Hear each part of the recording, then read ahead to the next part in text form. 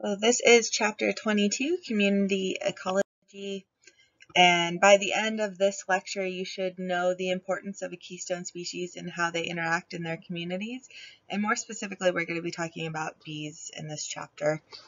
You will also understand how food chains and food webs work and describe how energy flows through them. And last but not least, you're going to explain the positive and negative interactions that occur in a community. So what's happening to honeybees? You've probably, you should have heard about this by reading the chapter, but you've probably heard a little bit about honeybees in the most recent years, that there's lots of sort of campaigns to kind of save the bees, and this is one of the reasons. So something, a few years back, maybe 10 years back, came about that was called colony collapse disorder, or CCD, and there's essentially no one reason. They don't know why this is happening, but it totally collapses the entire honey or the entire beehive essentially. And there's very few that usually remain, if any, in hives that are affected by colony collapse disorder. So you can see this is a map of the U.S. for 2014 to 2015 annual losses of managed honeybees colonies by state.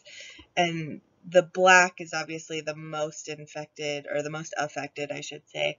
But you can see that across the board, we had really, really bad colony collapse disorder in lots of different beehives, which leads to a total loss of that hive. And it's happening so frequently, and researchers still aren't completely sure why, although they have a few different reasons that are probably at least part of it, if not all of them.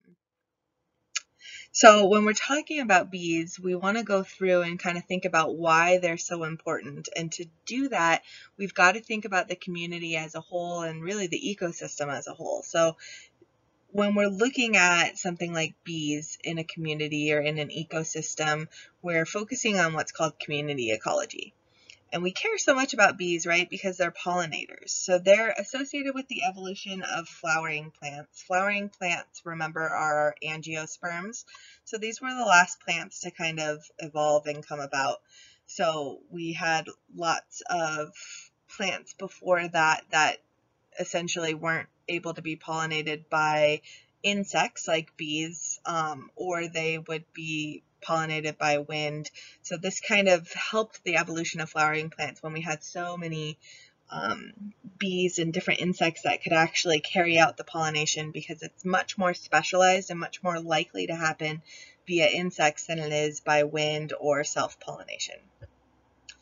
So pollen is just a small, thick-walled plant structure that contains cells that develop into sperm. And we'll go over how the bees actually pollinate, but the process of pollination is just transferring pollen from male to female plant structures so that that fertilization can occur. We'll go over it a little bit later in this lecture. But just to keep in mind, about 75% of flowering plants, or our angiosperms, are dependent on insect pollinators, which means that they can't self-pollinate and they can't just pollinate semi-randomly with wind. They have to be pollinated by some sort of insect. Okay, so that's why we refer to bees as a keystone species. Okay, so a keystone species basically means that it's a species in which other species depend on. So it kind of holds the community together. And if this species were to go away, this keystone species were to go away, it would have a really negative and dramatic impact on the community and the ecosystem as a whole. Okay, and community, I don't think we've defined. We went over population a little bit last lecture, and we went over what a community is a little bit as well, and it's when you have more than two different populations interacting in the same area. So we have different populations that are within a community, and then when we consider all abiotic and biotic factors, that's when we have an entire ecosystem. So as a keystone species, you can see bees right here in the middle, and they don't necessarily mean that they're the most abundant member of that community, but their loss has a really dramatic effect. So you can picture like an arch like you're seeing right now, and if we were to take out the bee, everything else would just collapse in, right? And it doesn't mean that the bee is doing all the most important work, or it's the most abundant creature that we have necessarily, although they are usually fairly abundant, but it means that pretty much everything else would collapse. So that's a keystone species, and that's why they're so important. That's why there's a big push to be able to save the bees right now, especially. So when we're talking about bees as a keystone species, if you think about the kinds of crops or the kinds of food that you eat, almost 90% of these crops that you're seeing here are pollinated by bees. So I think it ends up being a little over like 75% of most food that we regularly eat is by bees, or 1 in every 3 bites of food we eat is pollinated directly or indirectly by honeybees, but I think it's actually a little bit more than that. So that's actually quite a bit. And you can see almonds is huge down here, and raspberries are a little bit smaller, but you can see how many foods are pollinated by bees. And you've probably heard like we would starve if we didn't have honeybees. That's probably not necessarily true. We probably wouldn't necessarily starve because we would still be able to eat things that do self-pollinate or pollinate by wind, like wheat or corn or rice. But if you take a look at these like supermarket pictures here, you can see produce choices with bees up here on the top, and then without bees here on the bottom. And you can see what a difference there is in the selection that we would have, and overall how much food we would have as well. And it would be drastically impacted and significantly reduced compared to what we have now with a pretty, well, arguably healthy bee population across the world, although it is in sharp decline in comparison to beforehand, essentially. So our pollinators are the ones that basically go through and take pollen from one flower to another, transferring it from the male to the female, right? So we have a fertilized egg that develops into an embryo containing a seed. So if you look down here at the apple, so this is kind of the end result, right? We have a fruit that we're developing, and the ovary sort of surrounds the seed here. The seed develops within the ovary that's within the fruit, and all of that is developing obviously from the ovary, which is from the female. But what happens basically is a bee visits the flower in search of nectar and pollen, and the pollen from the anthers at the head of the stamen. So the stamen is the male reproductive structure, and it contains both a filament. So the stamen here is the male reproductive. It contains both a filament and it contains anthers as well. And basically the anthers are at the head of the stamen sticks, at the head of the stamen, and that's what sticks to the bee's body. So that's where the bee is essentially picking up this pollen. So then this bee goes to another plant of the same species, goes on over here, and now it's going to transfer the sticky pollen, or transfer the pollen grains that are on its like legs essentially, and it's going to transfer it to something called the stigma.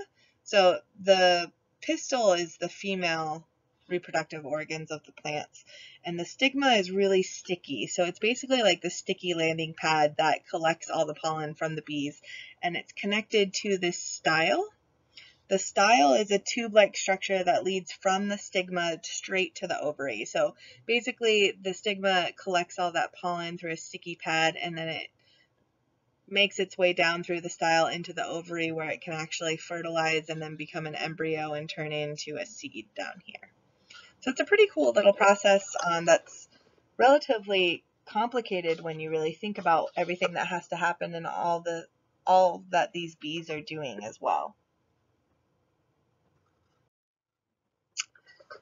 Okay, so now we're going to kind of switch gears in some sense to talking about food chains. And you've probably heard about food chains or food webs or trophic communities, and that's kind of all the same thing that we're generally going to talk about right now. So food chains are basically linked sequences of feeding relationships in a community. And you can kind of think of it like a pyramid, like even when you think of like nutritional values, right? You start off at the bottom and work your way up. We're kind of doing the same thing in a food chain most of the time. So we categorize this or organize it by who eats who. So at the very bottom here, these are our producers, okay? So our producers are the autotrophs. So these are the ones that can make their own energy, right? So they supply energy all the way up to the rest of the food chain. And then from the producers, that's only our first level. All the way up, now we have consumers. And there's different levels of consumers. There's primary consumers, secondary, tertiary, quaternary, like it just goes on and on and on until you get to the very top of the food web or of the food chain, right? But producers are always at the bottom. These are photosynthesizers, essentially, that can supply their own energy. And then consumers are the heterotrophs that eat the producers. And they might be heterotrophs that eat other heterotrophs, but essentially the bottom line is that they're heterotrophs and they can't produce their own energy. Okay, so within these food chains, we do also have predators. So predator is any organism that feeds on another, right? So like prey. Even herbivores, so like our little deer over here, even herbivores that are only eating plants, they're still preying on plants, I guess you can say. So they're still actively involved in predation on plants, which may or may not kill the plant, but it doesn't matter either way. They are still considered a predator in that sense. So when we talk about trophic levels, it's just the feeding levels based on the positions in a food chain. So again, we start at the very bottom with our photosynthesizers, our producers here, and then we work our way up consumers. So the very first one is usually our primary consumer, and those are usually herbivores, so those are the ones directly eating our producers. And then we go up to secondary and beyond consumers that tend to be carnivores. Sometimes you can get herbivores up there, or even more so omnivores that will eat both, right? Plants and meat. But the important thing is you think about these trophic levels and you think about the food web and the food chain. Who do we see more of? Do we see more hawks and more like big top apex level predators, or do we see more producers? Right? Obviously we see more producers, and that's really important for our ecosystem as a whole. But why do we see more producers and we don't see quite as many apex predators?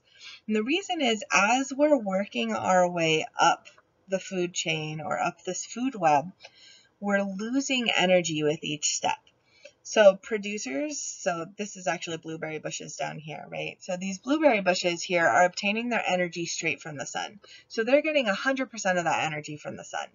But now a mouse is going to eat this blueberry down here, but he's actually only going to get 10% of the energy that came from that blueberry, because he's going to lose a lot of it to metabolism or heat, or even waste as waste products. And then when it goes up to the next level, we're going to lose another 90% essentially. So each step you lose 90%. So each step is only getting 10% of the actual nutrition from the following step. So in this example, we start with 100%, right? We go to only 10%, and then we're at about 1%, because we can't be at zero. You are still going to get some energy from any food source. But because we're losing so much energy, it means that to feed these apex predators like a hawk, it requires so much more energy, which means it requires so much more food. And we just don't have the resources to support that kind of a population of apex predators, which is why you see so many more producers and even more primary consumers like herbivores than you do these apex predators, just because we lose so much energy through that whole chain that we can't keep up with the resources for that. So that's the reason that you'll see less of those and more at the bottom of the food chain. So when we're talking about food webs here, now we're basically interconnecting all of the feeding relationships that happen in a community. Again, remember, a community is multiple populations. So you can see here we've got lots of different species, and you can see how complex this food web is. And honestly, they get way more complex. They will be pretty similar to this, if not simpler, for you guys in this course, but they can get pretty crazy. And if you attempt to make your own food webs for some of the activities that you might see, which I highly suggest, it can be a little overwhelming, and it can be a little bit confusing trying to place animals in the right place, especially if you don't really know what they eat, right? But we start here again at the very bottom with our producers. These are our our autotrophs that can photosynthesize, and then we move up usually to our herbivores, right? So we also have our bees here, and then you have different things that eat bees, like skunk, toad, spider, and then you have what would eat a spider, let's say, and you've got a bird. So it just keeps going, but you do have like big apex predators, like let's say a bear, that do still eat these producers. So they'll eat some blueberries, but they'll eat honey as well. They'll also eat, say, salmon. So these guys are considered omnivores. So they're eating both plants and animals. So when you're thinking about food webs and how the food chain would work, you always start from the bottom and move your way up to the top. So let's say we started at the bottom with grass, and then what would eat grass? Let's say a grasshopper. What would eat grasshopper? Let's say salmon. And then who would eat the salmon? A bear, right? So you're working your way up, and usually you tend to get larger in size, but that's not necessarily always the case. Okay, so now we're going to talk a little bit about symbiotic relationships. So these are basically relationships in which two different organisms can live together, often interdependently, so they're not actually depending on each other, but this is something that's really important when you're looking at community ecology and looking at how the community interacts with, or how different populations within the community essentially can interact with one another.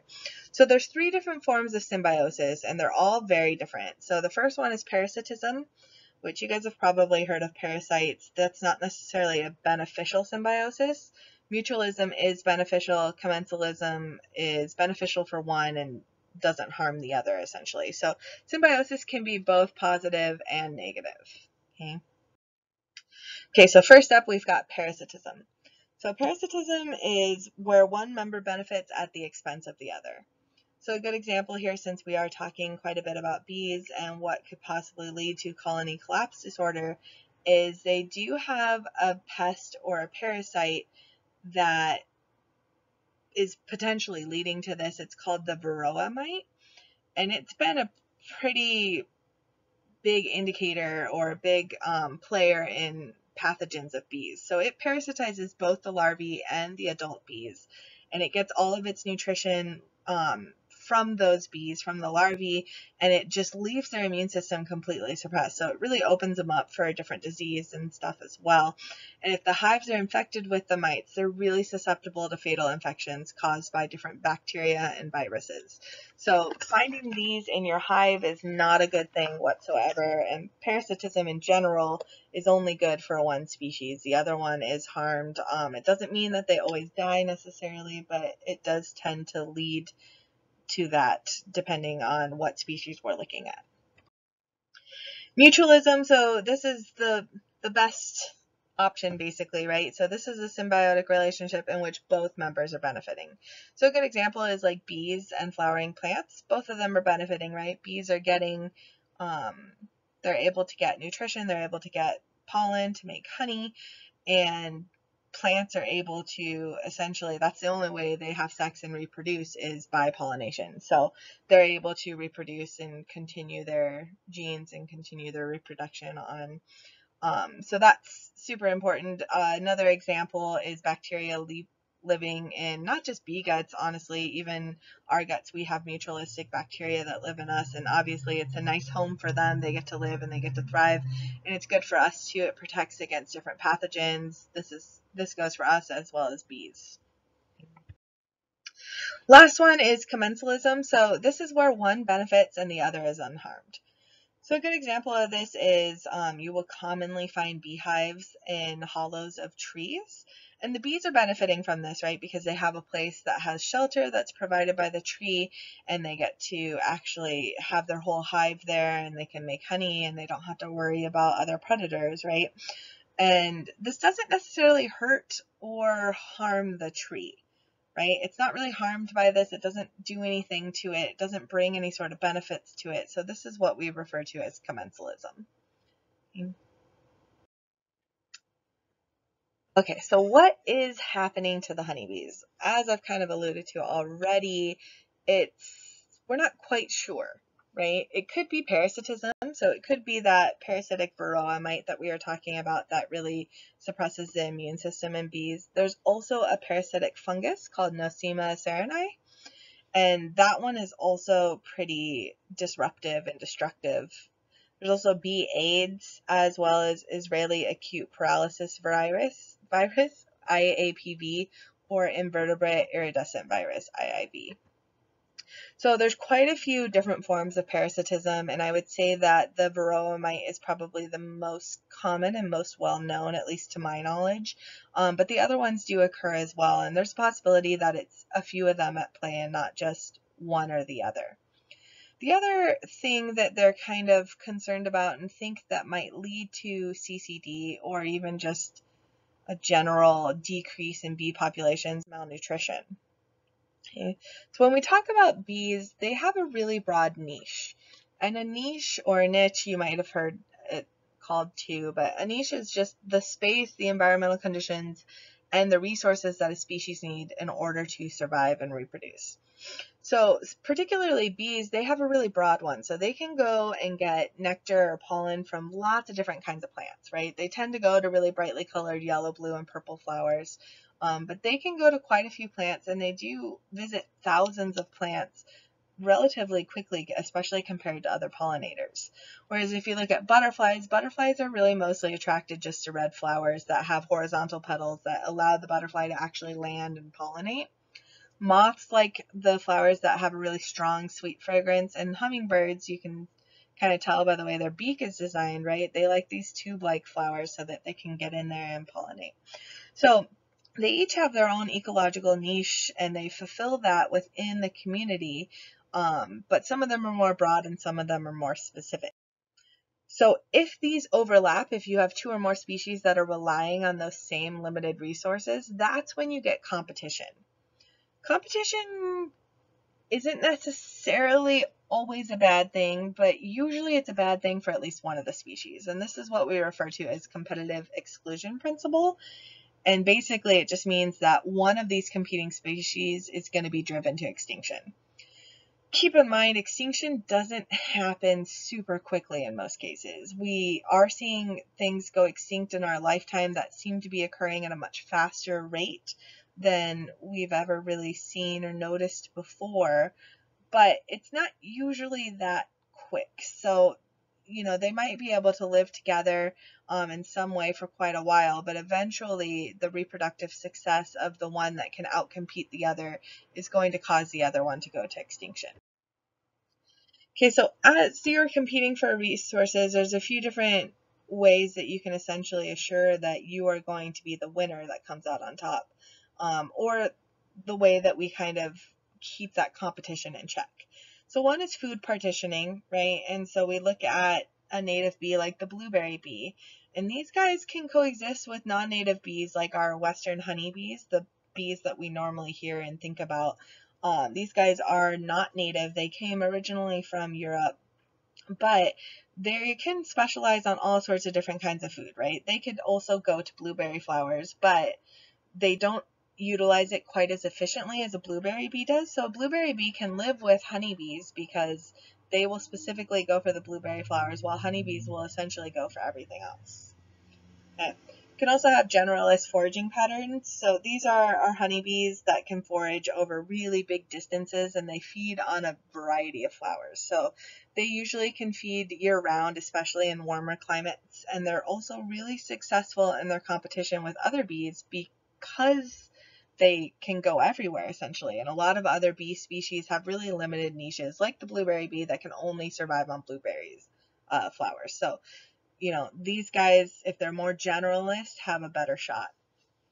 They also, when they're competing for resources, can have really defensive behavior. So this is when we hear about the Africanized honeybees, or they've also been termed the killer bees, right? And these guys compete pretty successfully because they're so aggressive, and they'll chase off other pollinators away from the available food, sometimes even stinging them and paralyzing or killing them. That's how they got the name.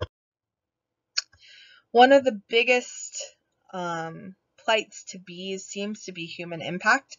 And a big part of it, you might wonder, like, why we have these lawns and this crop field down here.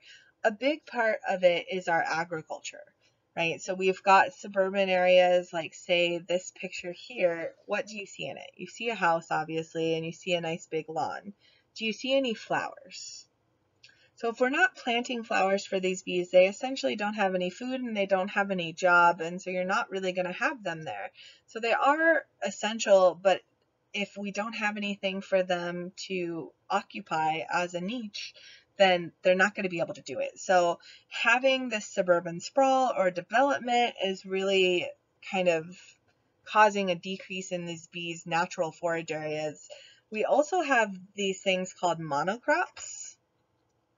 Sorry, I know it's kind of hard to see on here, but monocrops, mono meaning one, right? So if we plant, say, only almonds, if we only have almonds here, that's the only thing that bee can pollinate for maybe hundreds of miles, because that's how we tend to plant things now, is we have monocrops. So we have large fields of just one sort of crop, and it doesn't really overlap with different areas. So it fragments their habitat into these non-overlapping zones so that they can actually pollinate more than one kind of crop, which leads to really poor nutritional value for these bees. So shrinking and fragmented habitats is definitely a problem, and it's definitely something that at least we're becoming a little bit more aware of, and people are hopefully trying to help out with. So if you do have a house, try to plant some flowers, try to break up the fragmented habitats and give the bees something to kind of provide them with some nutritional value. It could also be something like parasites that come via the varroa mites, or it could be fungal parasites. It could be food stress in corn syrup, right? Because we do tend to feed some of our commercial bees on corn syrup. So that's, again, not a very high nutritional value, as you might imagine. One of the big issues too is possibly pesticides like neonicotinoids, and these are basically an artificial form of nicotine that we use as a pretty common pesticide on different crops, and this has been found in large quantities in different beehives, and they tend not to be very successful when they are being exposed to this pesticide. There's also the other viral pathogens like acute Israeli paralysis virus. And then climate change is another one too, just because bees are really vulnerable to extreme weather events, right? So they have to kind of coordinate their activities with flowering times. And if flowering times are changing, if they're becoming earlier or later in the year, depending on how the climate is changing in that specific region, then bees are probably going to be a little bit thrown off. They might not actually be able to organize with that time and not be able to get the nutritional value that they need or be able to pollinate the flowers that we need them to. They're also, since they're so vulnerable to extreme weather events, if we have a big freezing, if we have a lot of rainfall, a hurricane, anything like that, which tends to get more dramatic and more frequent with climate change, then that obviously kills off bees in large portions when we have any sort of dramatic weather event like that. So as far as human impact, we are starting to sort of realize it, and you'll see a lot of like celebrity beekeepers that are getting into it and pushing this, which sounds super fun, so I would highly encourage it too. But we are trying to some degree, although not as much as we probably should, to break up fields of monocultures and have lots of different bee-friendly plants. A lot of people are also trying to use pesticides sparingly, although it's still a pretty heavy issue, as well as becoming beekeepers. So you see different people or different brands kind of promoting different things. So like Haagen-Dazs has vowed to donate a certain amount of money from each of their like bee-friendly products essentially to go to saving the bees. So you see this in different products sometimes. So it's kind of cool, and it's always good to sort of go towards that cause. But that's basically why bees are so important in our community or in our ecosystem as a whole, really, and why we are working to protect them more now than ever, now that we're kind of realizing how much of an impact humans are having on bee populations as well.